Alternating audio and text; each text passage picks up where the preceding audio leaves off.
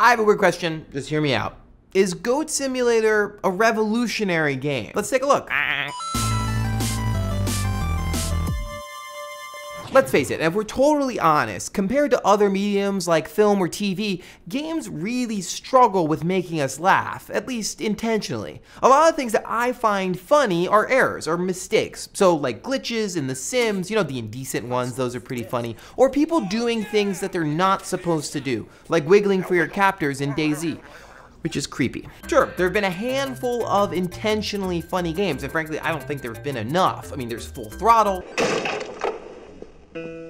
I fixed your door. Conker's Fur Day. I'm a paint pot. Or more recently, Jazz Punk. This is my Mima's secret pigeon pot pie recipe. Please wait while they bake.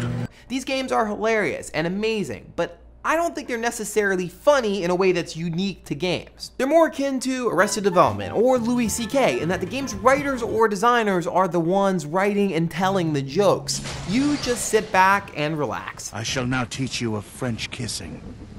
To me, at least, there really hasn't been a precedent for interactive humor that completely relies on the player and the player alone. At least until now. On April Fool's Day of this year, Coffee Stain Studios released a title called Goat Simulator. And let's just start with the obvious. Goat Simulator is a game about goats.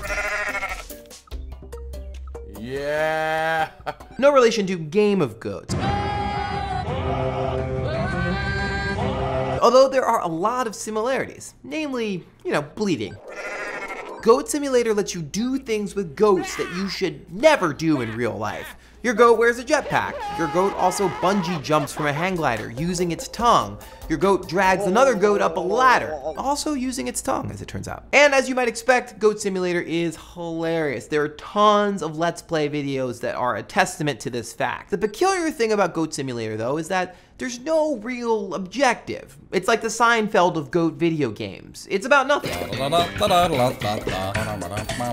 It exists solely for the purpose of humor and to make you laugh at the crazy, crazy goat antics. And that makes a lot of sense. It was developed as a joke prototype as part of an internal company game jam. So here's what I'm wondering. Is it possible for a game that started as a joke and is principally about goats?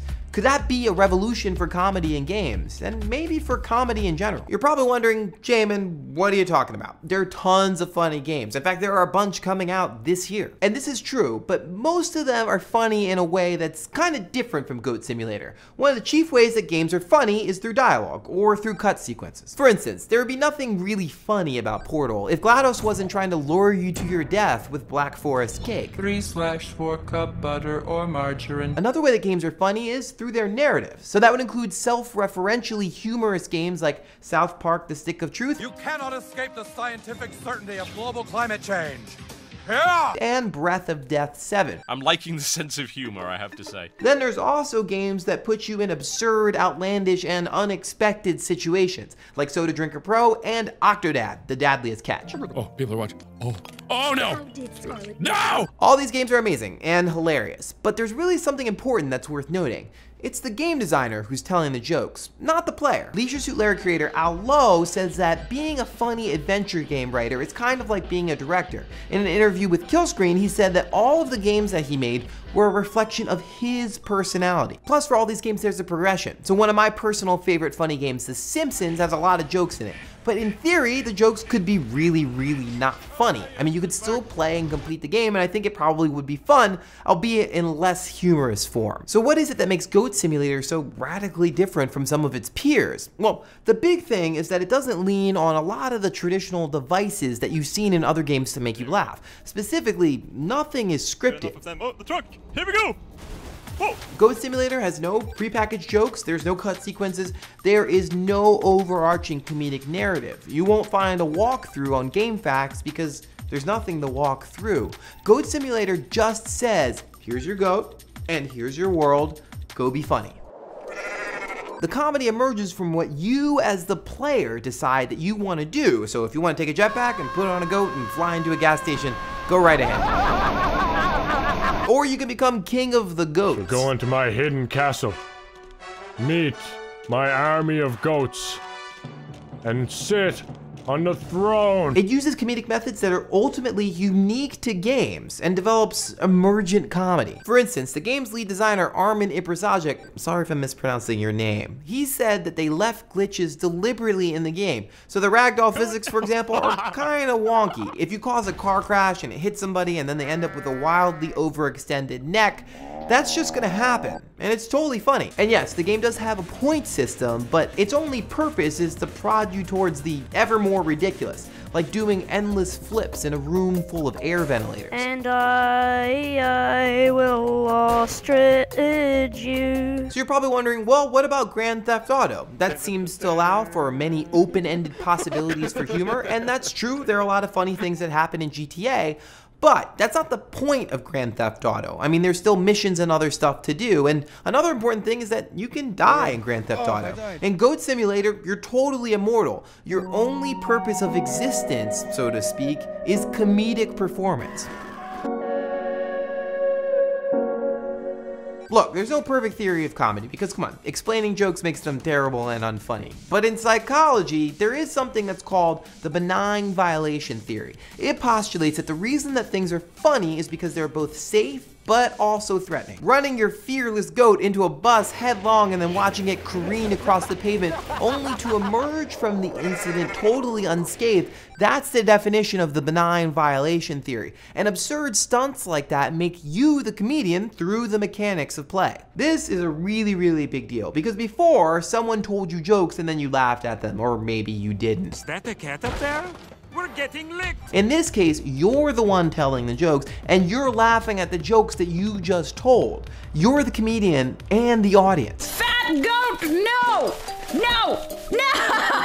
How's that different from a game like Cards Against Humanity, which also has people deploying jokes for comedic timing? Well, the big difference is that you don't write the things on the cards. Someone else does. In Goat Simulator, you're developing your own comedic routines from scratch. Even a game like Quap, which has a lot of slapstick elements and is really, really funny, its humor stems from the fact that it's so difficult. And its difficulty lies in the fact that there's an objective at the end. You're trying to get to that sandpit. So maybe something as silly as Goat Simulator shows how games can be a vehicle for participatory comedy and help us explore laughter in new ways. And that's becoming more important than ever, especially in the age of live streaming, where more often than not, we're putting on shows for other people while we play. This is beautiful. Hang on, hang on. There you go. Maybe it's already starting. There's an $100,000 Kickstarter project for a bear simulator game that looks equally amazing. So what do you think? Is Goat Simulator totally revolutionary or just a complete glitchy mess? Oh, I know someone who would have a good answer for that. Tim Schafer. I don't know. Well, there you have it. Hash it out in the comments, and if you like what you saw, please subscribe. We taped a great interview with Tim and I about comedy and games, which we'll link to in the description, and I will see you all next week. Last week we talked about whether or not the FPS was dying or just evolving. Let's see what he had to say. Nico Kuhn says that the Oculus Rift and virtual reality are going to change FPSs forever. I totally agree, and I reflected on some of that in my previous episode about the Oculus Rift. I do think a lot of the expectations that we have about how we play a shooter game are not going to carry over into virtual reality for the simple reason that it's going to make you nauseous and sick. So I do think it will open the possibility for some of these maybe more experimental games that maybe wouldn't necessarily attract core gamers who like Call of Duty, but might actually like these kind of like experimental, broody, ambient, atmospheric type games in virtual reality. Gaston says that the real problem is the military theme, and yeah, I think that that's probably true, but I think a big piece of that is just like shooting and killing other people over and over and over again. I think that that's a big part of the fatigue, so it could be in military, it could be outer space, it could be wherever. I just think the idea of like just using the FPS as a vehicle to kill Nazis or whatever it might be, that's where I think the problem lies. Mr. Devin712 has a different critique of the FPS genre, specifically that they are not realistic enough, that the weapons aren't realistic enough.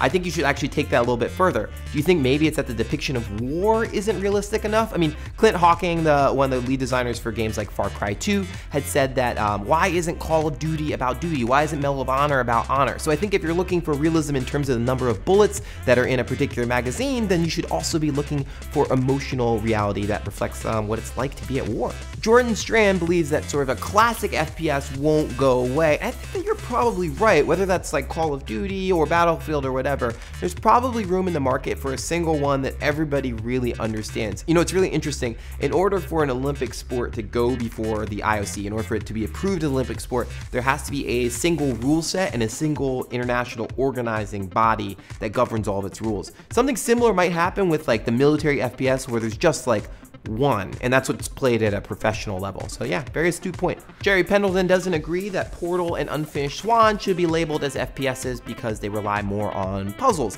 I don't know, I think it's just a difference of opinion. I mean, kind of laid out my case for why I don't necessarily think it's just puzzles, but also the fact that you're having a particular interaction with an object in space, and that's what the defining characteristic is. But hey, we can disagree. But Jerry does make a very different point, which is that he doesn't like necessarily that games are placed in the genres based on their mechanics, like RPGs or shmups or whatever it might be.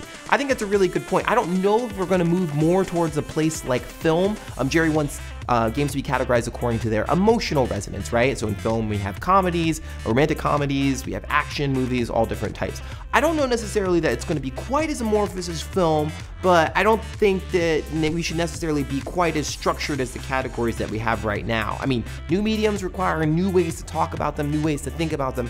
I'm certainly excited for new classifications for games and shedding the old ones that we had.